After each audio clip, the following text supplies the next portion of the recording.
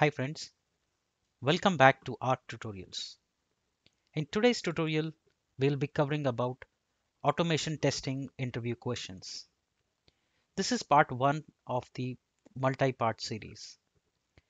This is mainly for the developers and QA testing community who are trying to accelerate their careers into automation testing. Automation testing is becoming a very important part in every agile and software development. So these are the commonly asked interview questions. I hope it benefits you. And if it does, please subscribe to my channel to get more interview questions. You can also drop in your comments and get your questions clarified if you have any doubts or queries. Let's get started. So just to give you an overview, this is an automation testing top scenarios and top interview question and answers. We will be showing you hands-on examples and code walkthrough. Again, if you have any doubts or queries, please drop them in the comment section. I'll be happy to answer and help you. Also, please don't forget to subscribe to my channel to keep supporting me. Thank you so much. Let's get started. What is automation testing? Automation testing is a technique used by using an automation tool to write and execute testers, test scripts, and test cases. The main goal of automation testing is to reduce the number of test cases to be run manually and not eliminate manual testing altogether. So this is a very important question that is asked. They want to know your understanding of what your approach is of automation testing. So make sure you prepare this question really well. You can also give some examples of automation tools like Protractor, Selenium, QTP, or whatever is your primary automation tool. The next question is, when will you automate a test case?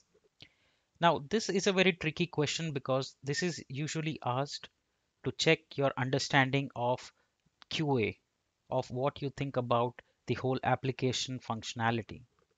So to answer this, you can say automation is preferred in following use cases. Whenever you find yourself doing some repetitive tasks, you will consider automating it.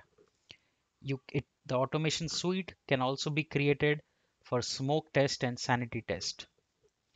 We can also create automation suite with multiple data sets to make sure that our application behaves and works in multiple different under different data conditions. Also, to write regression test cases when you find yourself writing and executing manually some test cases, you will use this automation scripts to reduce that dependency on manual execution. Also, importantly, investors would want to know that this is a good return on investment, that you write automation once and can use it. The next question is when you should not be automating any particular tests. So when you know that your application is undergoing frequent changes, it's not a good idea to automate because you will have to keep updating your automation scripts. So make sure if your application is changing frequently, it's not a good idea to automate. You need some kind of stability in your application. Also, if you have one-time test cases, you can always use it as manual and rather than automating and spending time. Also, for ad hoc and random testing, you can use manual testing and not automate it. The next question is, what are the steps involved in the automation process? In the automation process, steps involved are selecting a testing or automation tool. Then you have to define the scope of your automation. What are you trying to accomplish using this automation test scripts? Then you will use then we have to plan, design and develop the automated test scripts. Then finally we will use a build pipeline to execute all our automated test scripts. And finally, you should also consider the amount required in maintaining the automated scripts. That's very important. The next question is, what are the points that are covered while planning phase of automation? So during the planning phase of automation, there are important steps that you should be carefully evaluating because you don't want to waste too much of time. So the interviewer wants to know your approach about how will you go about in planning your automation scripts. So the first important thing is selecting the right automation tool. The second thing is selecting the correct automation framework. Then you have to identify what is in the scope and what is outside the scope of automation.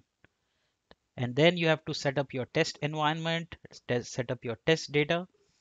Finally, prepare the timelines of your delivery.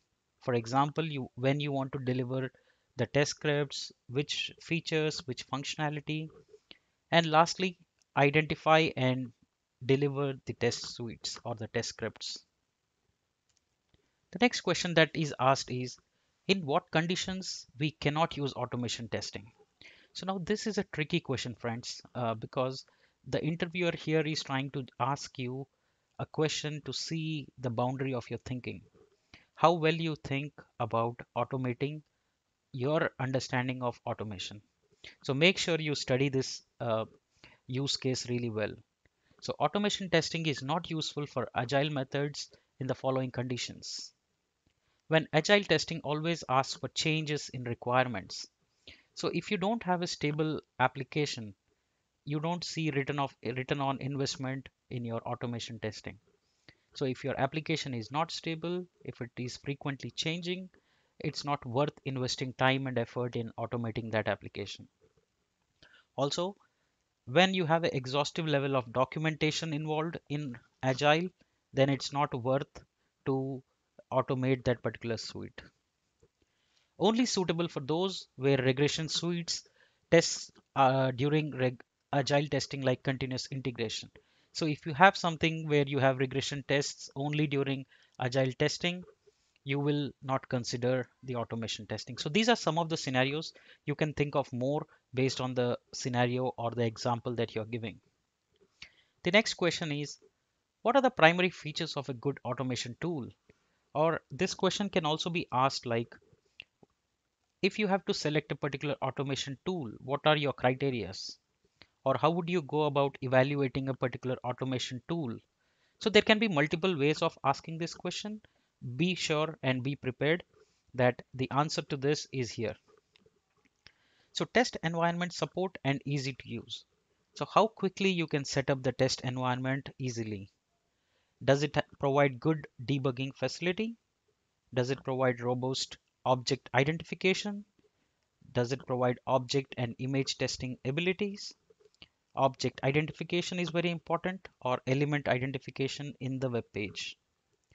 Testing of databases. If you are working with data driven application, you want to test different data sets. So that's very important. Finally, you want your automation tool to work with multiple languages and frameworks, which will give you flexibility to your team to extend the tool. So these are some of the good criteria of selecting automation tool. The next question is, what are the types of framework used in software automation testing? In software automation testing, four types of frameworks used are data-driven automation framework, keyword-driven automation framework, modular automation framework, and hybrid automation framework. I will cover all of this in detail later, but for now, remember that these are the four high-level frameworks that are used in automation testing. The next question is, what is the scripting standard while performing automation testing? So here the interviewer is trying to ask you about the coding standards, about the quality of the automation scripts that you write. So it's very important. So while writing the scripts for automation, you must consider the following things. Uniform naming convention, and then 3 lines of comments for every 10 lines of code. A code should be well maintained, should be easy to understand, should be able to somewhat other developers should be easily able to extend your code. And then adequate indentation, robust error handling, and recovery scenario. So this handles the negative use cases and negative path. Then finally, use of frameworks wherever possible. So limit writing custom code and try to use the framework to the max that you have selected. The next question is, what are some of the most popular tools for automation testing? Some of the most popular testing tools are Cucumber, Jasmine, QTP, Rational Robot, and Selenium. You can talk about your experience with any of these, and that should help you cement your interview. The next question is, on what basis you can map the success of an automation testing? So this is to understand the return on investment of your automation scripts. So they want to know how much benefit it has helped in writing automation testing.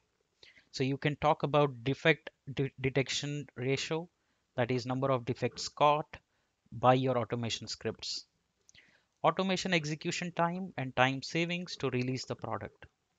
So how much time you're saving in finding the defects, fixing them, and releasing the product. So this is a very important criteria. And then final thing is reduction in labor and other costs. So if automation suite can reduce 5 people's work to 2 people's work, that's a good amount of investment, return on investment that you're getting. So these are the things that the interviewer is looking for. The next question, can you list out some of the disadvantages of manual testing? So this is a important question. It looks easy. They want to know what you think about manual testing. Remember, friends, they might want to ask you this question, but please do not say that you love manual testing because they want to hear about disadvantages of manual testing. So manual software testing requires more time and more resources. It leads to inaccuracy. It leads to executing the same test case repeatedly in error prone and boring. It's impractical to do manual testing on very large projects and time bound projects. So if the application is complex, it's huge, it's large, then it's difficult to catch all the defects or to maintain the quality of the product. That's why you need automation testing and not manual testing. So that brings us to the last question that we discussed just now. I hope you like my video, and this was about the basics of automation interview questions.